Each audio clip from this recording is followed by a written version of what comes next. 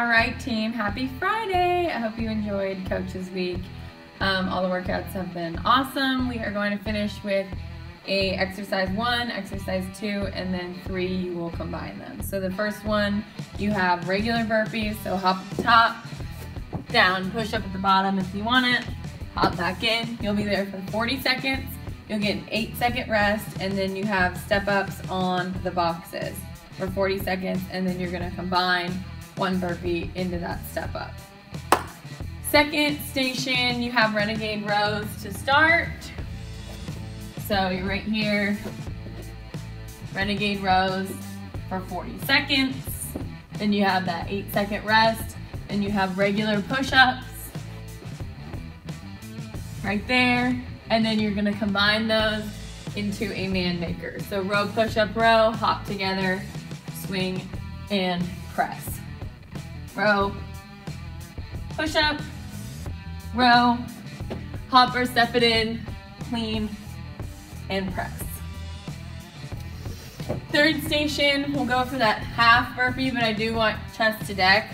So no hop at the top, you're coming down, chest to deck, and then just hopping into that squat, staying low in that squat the whole time. Second exercise, you got donkey kicks. So right here, donkey kick it up, or there, if you're not hopping, lift and lift. Then you're gonna combine those two and go for a drop to a donkey kick.